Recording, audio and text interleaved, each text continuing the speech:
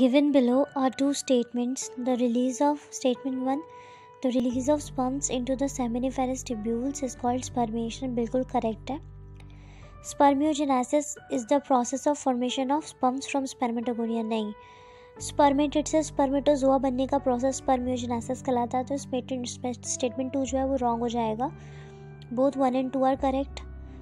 1 correct है and statement 2 is incorrect. ये third option correct हो जाएगा इसका. Which of the following statements are true for spermatogenesis but do not hold true for oogenesis? सबसे पहला है it results in the formation of haploid gametes, जो दोनों के लिए true है. Differentiation of gamete occurs after the completion of meiosis, ये केवल spermatogenesis के लिए true है.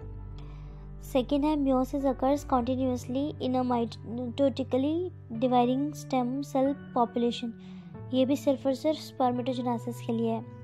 It is controlled by the luteinizing hormone LH and follicle stimulating hormone FSH secreted by the anterior pituitary, दोनों के लिए true है. It is initiated at puberty, ये भी सिर्फ और सिर्फ spermatogenesis के लिए, क्योंकि oogenesis तो embryonic stage पे हो जाती है.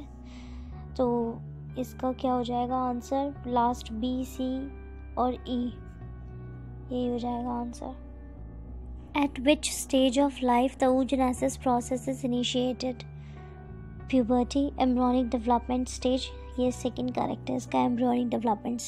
Meiotic division of the secondary oocyte is completed. First option है prior to ovulation, second at the time of copulation, third है after zygote formation, fourth है at the time of fusion of sperm with an ovum, ये correct है. Neet 2020 का question है ये. The difference between spermiogenesis and spermiation is, first option में in spermiogenesis spermatids are formed while in स्पर्मेशन spermatozoa are form. पूरी तरह से ये ऑप्शन गलत है, क्योंकि स्पर्मियोजेनेसिस में स्पर्मेटिड से स्पर्मेटोजोआ बनता है.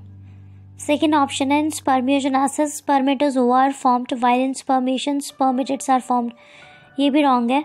In spermiogenesis spermatozoa from Sertoli cells are released, नहीं, ये स्पर्मिएशन के अंदर में होगा.